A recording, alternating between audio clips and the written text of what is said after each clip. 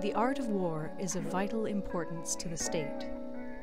It is a matter of life and death, a road either to safety or to ruin. Hence it is a subject of inquiry which can on no account be neglected.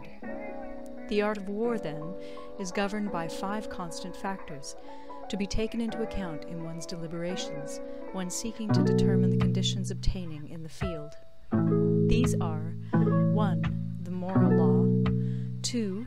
Heaven, 3. Earth, 4. The commander, 5. Method and discipline. The moral law causes the people to be in complete accord with their ruler, so that they will follow him regardless of their lives, undismayed by any danger.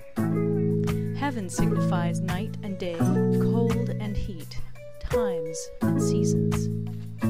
Earth comprises distances, great and small, danger and security, open ground and narrow passes, the chances of life and death. The commander stands for the virtues of wisdom, sincerity, benevolence, courage, and strictness.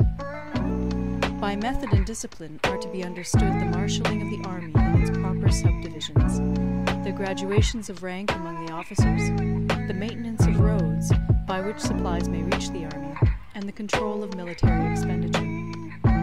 These 5 heads should be familiar to every general. He who knows them will be victorious. He who knows them not will fail. Therefore, in your deliberations, when seeking to determine the military conditions, let them be made the basis of a comparison in this wise. 1. Which of the 2 sovereigns is imbued with the moral law? 2.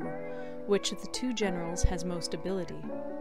3. With whom lie the advantages derived from heaven and earth? 4. On which side is discipline most rigorously enforced? 5. Which army is stronger? 6. On which side are officers and men more highly trained? 7. In which army is there the greater constancy both in reward and punishment? By means of these 7 considerations, I can forecast victory or defeat.